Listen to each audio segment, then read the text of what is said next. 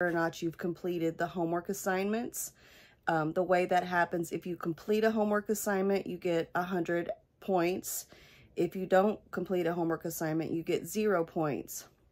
Now with our last grading period, what I did for those of you that took the opportunity to do makeup homework, I allowed you to have credit. So instead of getting the full 100, you got 50 out of 100 points, which actually did help boost some of the grades. So thank you for those of you that took advantage of that. That will help your overall grade. And so each semester, we just need to make sure that we do our very best to submit homework. I'm not super strict on deadlines, but once we start the grading, the process of having to submit grades, it's helpful for me to know those that have already completed the work. So, and especially this week, I'm not going to have a homework assignment, so you'll have an extra week available to you to be able to submit that homework assignment.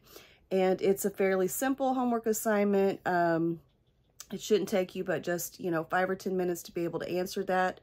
And again, as a reminder, our homework is an opportunity for me as a teacher to make sure that you as a student are engaging in the class, because this is an online class.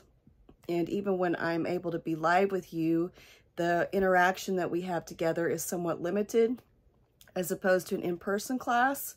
Therefore, this is a way for me to be able to see that you, the student, are engaging in the class and putting forth an effort to learn what is being taught. So that being said, I do appreciate those of you that have already completed the homework assignment.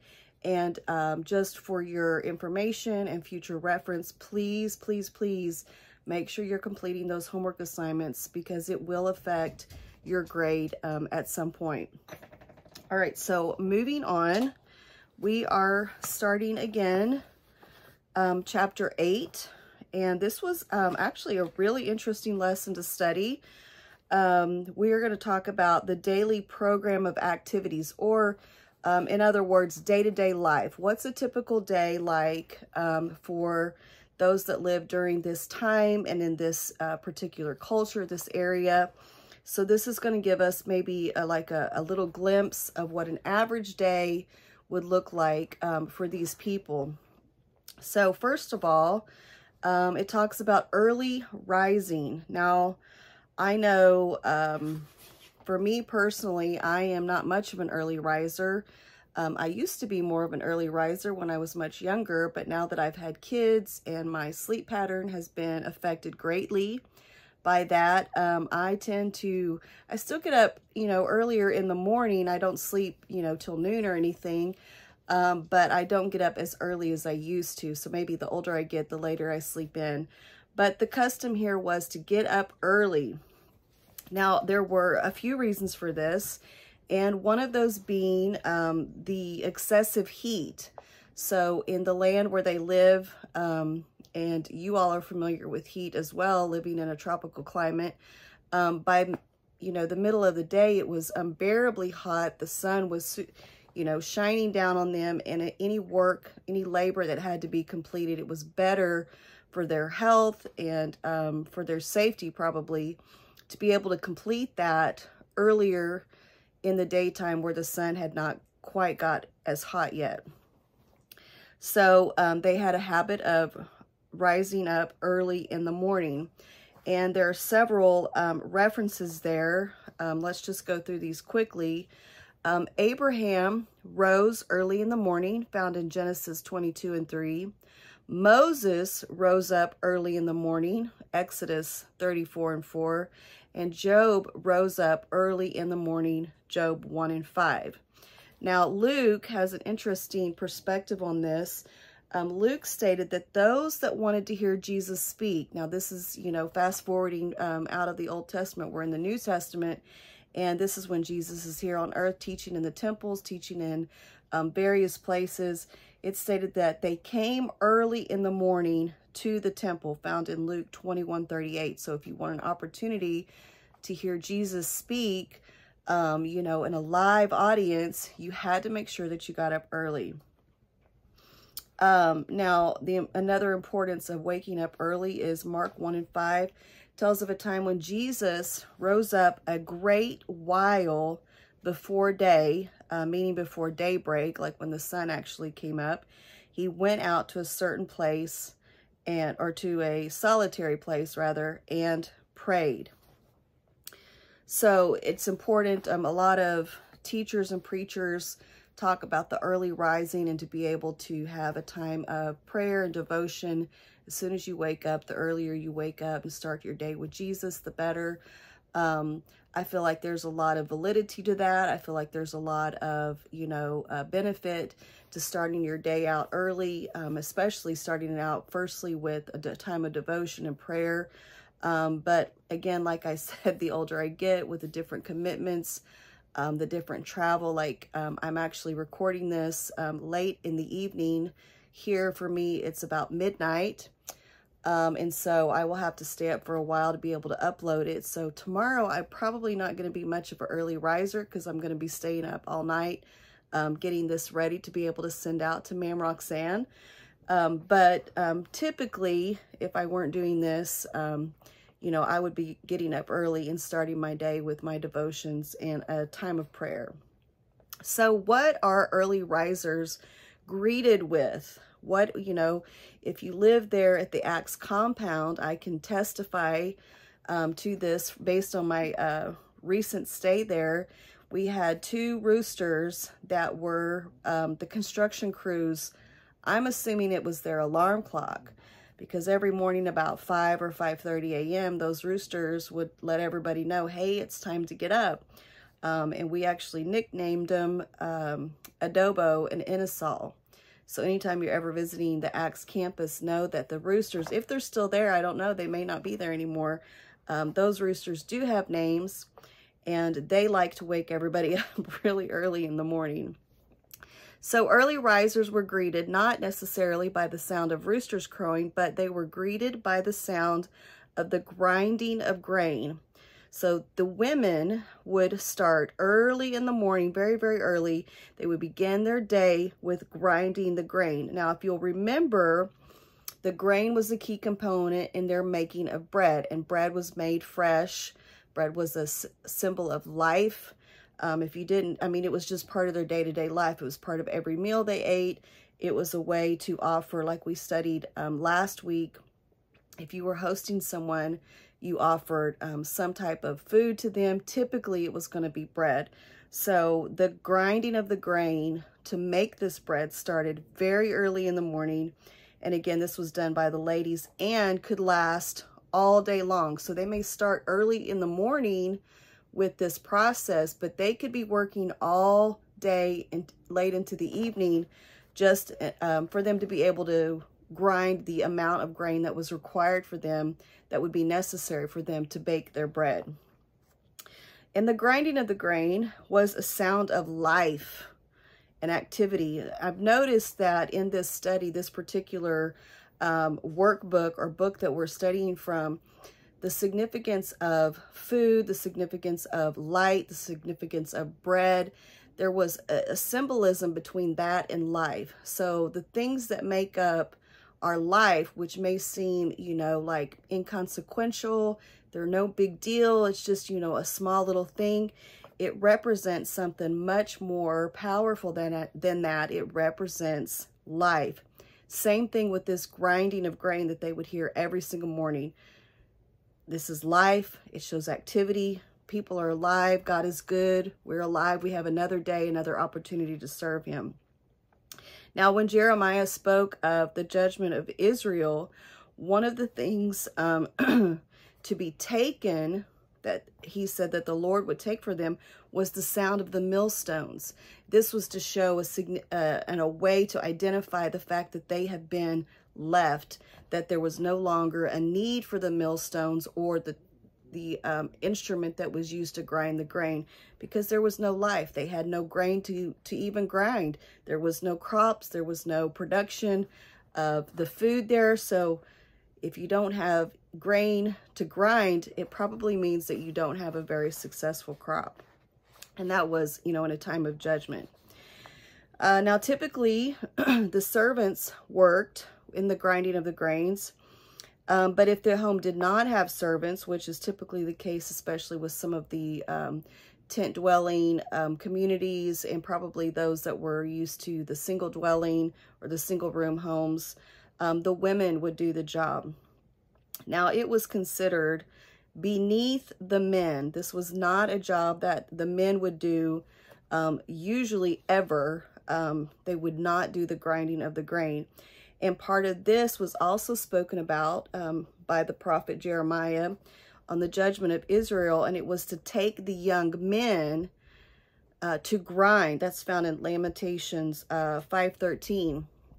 So as a way for judgment, and also it would be humiliating experience for these young men to be used in this manner when it was a job or a chore that was reserved for the servants or the women.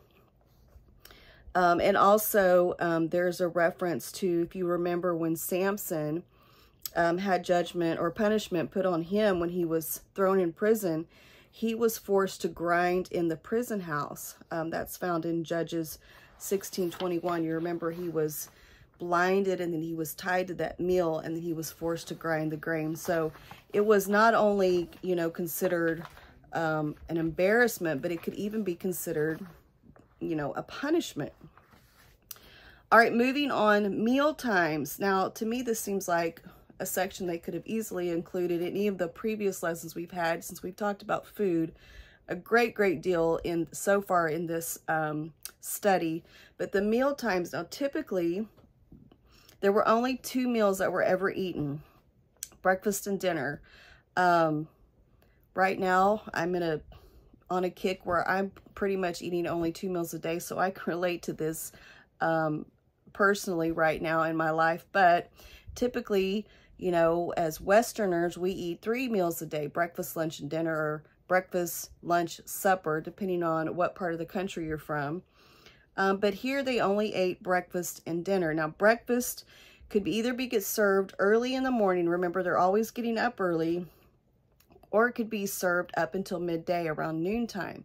The reason for this being is depending on the work or the place where they lived, it may or may not be more beneficial to eat early in the morning, have your strength, but it may also be better for them to wait till later in the evening once they've had an opportunity to do some work and get the day behind them, so that the food would fuel them longer throughout the day. The main meal was typically the dinner, the evening meal, and this was considered their main meal. So it probably was a lot more elaborate. I imagine breakfast was more simple, you know, probably not as big of a spread. There wouldn't be as many options, but dinner would definitely be the main meal for the family in that house. Moving on, we are on page 33 there towards the bottom. The weaving of cloth and making of clothes. Now, with most of these chores, you'll notice that a lot of these were assigned to the women. No surprise. This was also a chore or a job that the women were a part of. And they would weave the cloth and make clothes. So the women were responsible for making the clothing, but even more than that, they were responsible for the gathering of wool off of their flocks, and then they would take an instrument and they would process that wool so that it could be used for weaving. Proverbs 31:19 states that she layeth her hands to the spindle, and her hands hold the distaff. Now, I have some photos to share with you, and I'm going to do my best to be able to share those on this video. Hopefully that works out in editing, but I have some photos to share with you regarding that. But the interesting thing about the Proverbs 31:19 scripture is a way to identify how this Proverbs woman, this woman far above rubies, her value being far above rubies, shows that she was never idle. She was constantly busy. She kept her hands busy. She wasn't, you know, getting into things that she didn't need to get into as far as gossip, drama, church drama, family drama, or whatever. She was making sure that she stayed busy. So the looms that were used, which was a tool used to create the fabric. So you would create the wool into fine yarn, or like a not really a string, but it would be a fine wool. And then they would weave them together on these looms. The needles that were used for these were made out of bronze or bone that had been sharpened. And then there would be a little hole in one end. Now the spinning of the wool was also a time of fellowship for the women, and usually the older women would be the ones that would be responsible for the spinning of the wool. Again, referring to that verse in Proverbs, a virtuous woman, she's not idle, and so while she's busy working the wool into the yarn that she's able to weave into a fabric to make the clothing, there's going to be time for her to have fellowship. And also a lot of these ladies would take small, like informal meals at this time. So they were, I suppose that they would have days or particular, you know, times of the year when their specific job was to work that wool into yarn and then eventually weave it into fabric and then ultimately turn it into clothes. Speaking of clothes, we've got to wash them at some point. So, and I thought this was interesting too. So regarding the washing of clothes, typically what they would do is they would take all of their laundry, and there would be a local source of fresh water, a stream, a lake or a pond, depending on where they were. Probably not lake. I think that's more of a, not, especially not in that culture, but a stream maybe, and they would dip their water or dip their clothing into the water, lay it out across a rock, and then they had a long, about 1.5 foot long wooden paddle that was flat on one side, and they would beat the clothing in order to get out all the dirt, all the sweat, any kind of stains or whatever. It was their way to clean their clothes. Now, the psalmist David has a very interesting perspective of this found in Psalms 51 and 2. If you look there on page 34, there towards the middle of the page, he states, "Wash me thoroughly from mine iniquity." Now this word here wasn't just like a rinsing, or like when you're, you know, a dipping, like when you're baptized where you're just putting something under, or even you know, when they were to wash hands, how the water would be poured over. This was a specific word that was used that was similar to the word used for when the laundry was washed. Now, if you remember, they were taking that clothing, that fabric, and putting it over rocks and beating it. So this psalmist is saying, wash me thoroughly from mine iniquity. In other words, do whatever you have to do in order to get the sin, the things that are not right in me, the unclean things out of me, even to the point of kneading or beating. Don't just rinse it off of me. I want to make sure that you eliminate all of those things that would keep me from being who I need to be and where God wants me to be. He was willing to submit to any painful measure in order to be clean, or for God to see him as pure again. Now, they did have a particular soap that they used. It was a vegetable alkali. It was processed in a way that they would take the fat from vegetables. And you also may have heard the term of lye soap. And it would be processed in a way, very strong soap, a very great for cleaning out stains, a stain remover. And that was the type of soap that they would use for the washing of the clothes. And again, I have some photos to share regarding the washing of the clothes, just for your reference. Hopefully those edit in okay. Next section, so the caring for the goats was done by the girls, the young ladies, the young women in a family or in a tribal setting. And whereas the men would take care of the camels or the larger animals, the girls would take care of the goats. Now, the watering could be challenging for them. And that it would be challenging in the sense that the herders, or those that were responsible for the camels, they would basically fight over space, or challenge one another for who was going to water their herd or their flock first. You may recall a certain story about a young man named Moses who fled to Jethro's establishment, his home, his residence, and he makes friends with the daughters of Jethro, and they are defending their space to water their flocks. And at this time, the shepherds had come in with their camels. They were like, you guys move out of the way. It's our turn. We're going to take our, the opportunity to water our camels, or our, our animals. Get out of the way. But Moses stood up for them, befriended them, and said, hey, you let these ladies take care of their animals as well. That story is actually found in Exodus 2:15 through 21. Next, we're talking about, and I'm moving pretty quickly from here through this because it's kind of a longer lesson. The midday siesta. Now, I know that Filipinos are very familiar with a midday nap.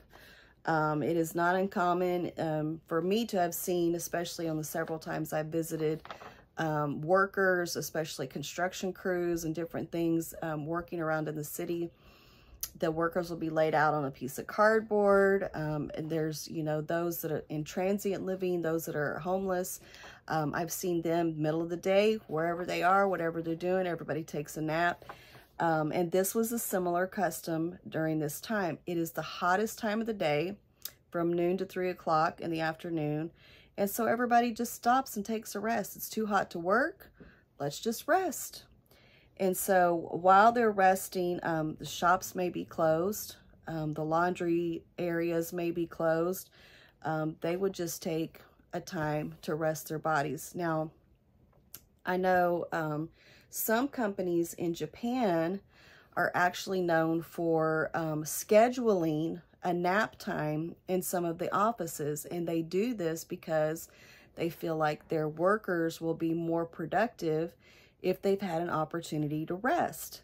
So it's not uncommon to go in maybe some of the office buildings, people sleeping at their desk because it is scheduled nap time. I know here in the U.S., the only place that I can think of where there is a scheduled nap time is in the daycare or the child care facilities that we have here.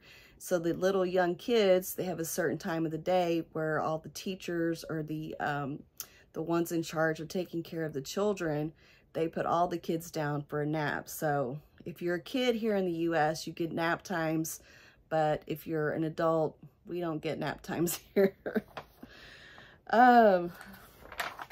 So the benefits of being Filipino, right? You get naps. So the daily conversation. So what are they talking about in their day-to-day life? Well, typically one of the biggest things is obviously the name of God. They're talking about God all day long. God's name is constantly on the lips of these people. An astonished person or a surprised person might say, mashallah, which is, what has God wrought? In other words, what's going on? Instead of saying that, they would use this term which references the name of God, saying, what has God wrought? Balaam, centuries ago, used the very same expression. What has God wrought? Why is this donkey talking to me? This is crazy. If a man is asked if he expects to do a certain thing, he will make the answer, if God wills. And there are several other examples there that you can see under the daily conversation. When a farmer greets his worker, he says to him, God be with you. And they will answer him, God bless thee.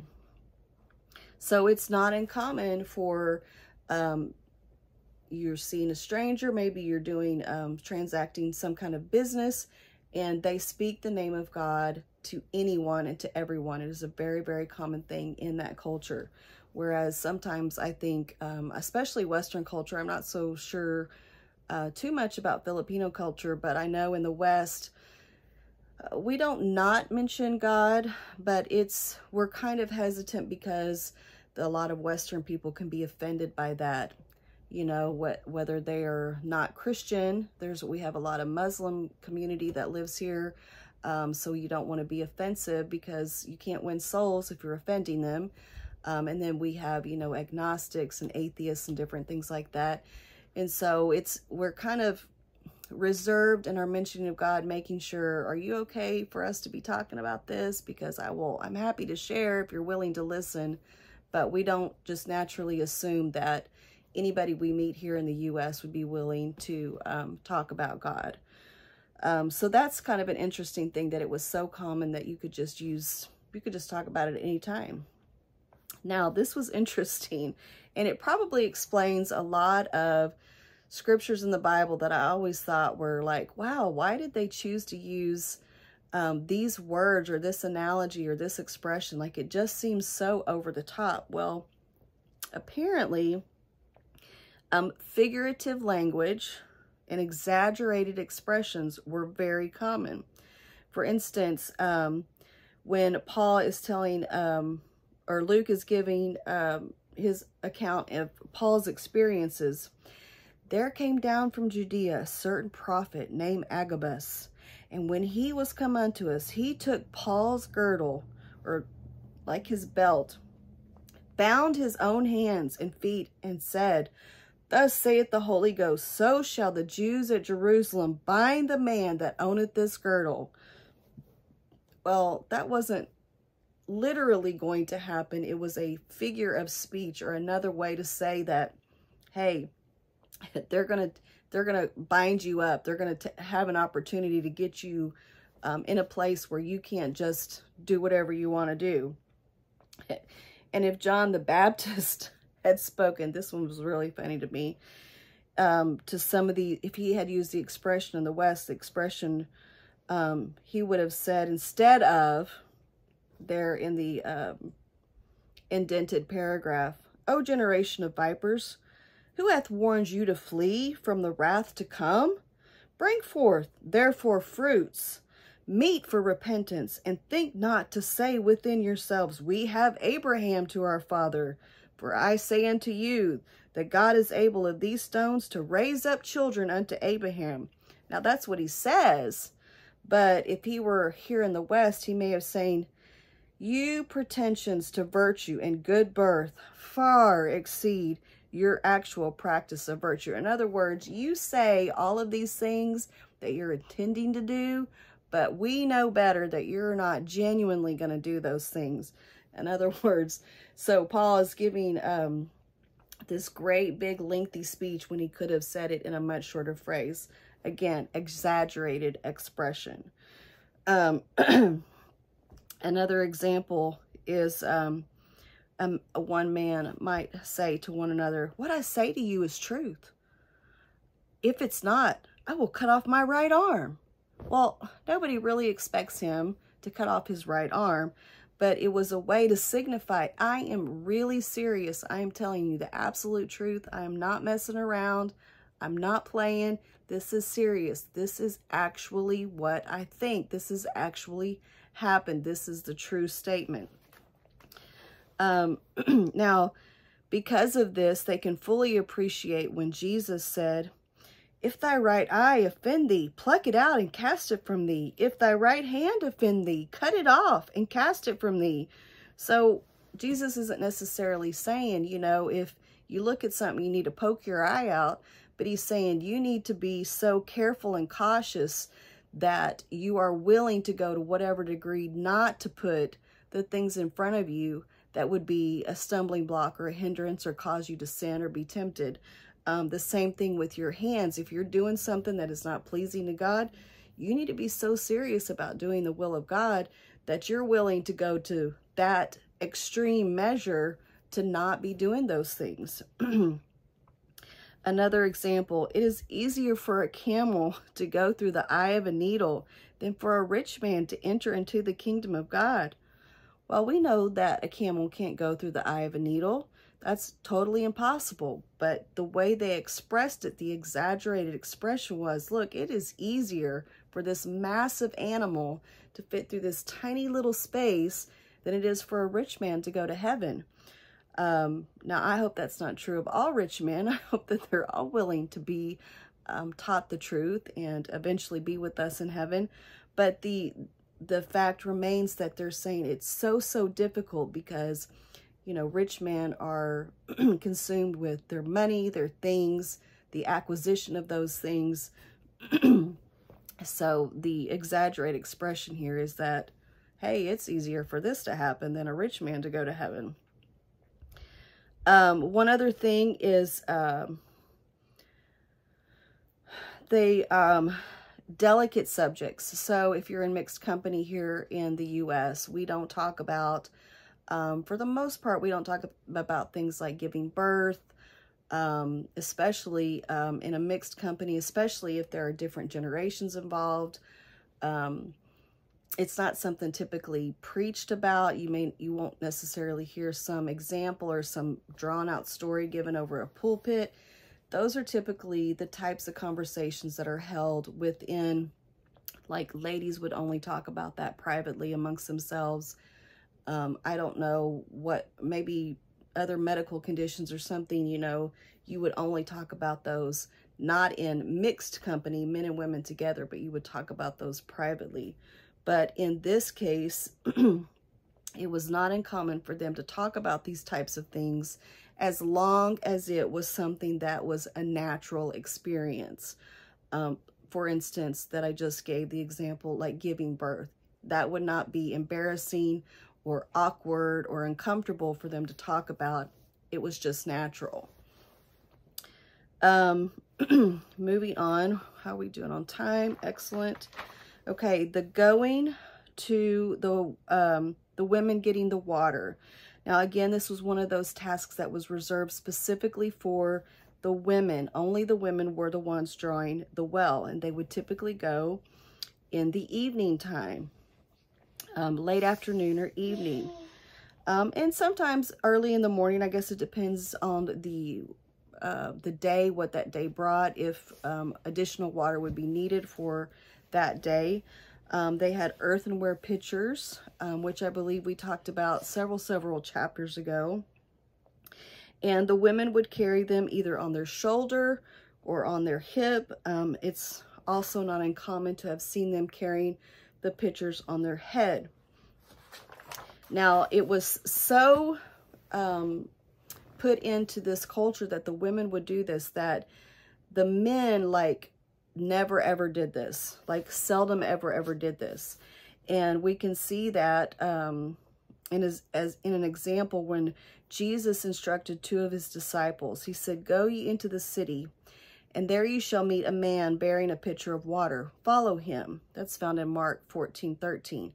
Now, this was a way that they could no doubt identify the person they were looking for, because it would be such an obscure, such a crazy, wild thing. Oh, there's the only one man that's carrying the water pitcher. We know that's the one we're looking for, because like I said, it was considered only a woman's task. Now, if there was a large load or a great deal amount of water that was required, then it's possible that the men would be responsible for carrying that because of the weight. But again, this is going to be a much bigger thing. It's not going to be a small jar or a pitcher, but it would be, I believe they refer to it as a skins of sheep or goat for carrying that supply. So at the wells, where they would draw the water, there were no instruments, there were no tools that were just left there. What would happen is each woman would bring with her a portable bucket with a rope that she would lower down into the water and draw the water that she required. Now, the interesting thing here, when the Samaritan woman meets Jesus at the well, and he asks her to drink, she's like, you know, hey, you have no bucket and the well is deep. And so Jesus asks her, you know, to help draw the water. The interesting thing is that the Samaritan woman came to the well prepared to do her job. She was equipped, she was ready, but she was equipped to do the very thing that the Lord would require of her. So we have to remember that the Lord will never ask of us something that we are not capable of doing. If he has asked you to do something, you can do it. You are already equipped. He is not going to ask you to do a task that you don't have the tools, you don't have the resources, or you don't have the opportunity. If God has asked you to do it, be encouraged. You're already equipped to do that thing. And God is well able to give you the strength that you need to have faith in your own abilities and his desire to use you just as you are. All right, so that's it. That was a lot of information. If you want, I would highly recommend you going back over these notes and making highlights for some of the important parts or the things that stuck out to you most. Interesting subject here, and I will be trying to add the photos. If I'm unable to add them to this video, what I will do is I will add them to our group chat on Facebook. And with that said, you guys have a fantastic evening. I will see you all next week. Hopefully I will be able to go to live with you at some point, although it is very early for me, but I do enjoy seeing your faces. God bless you all. Take care and have a great evening.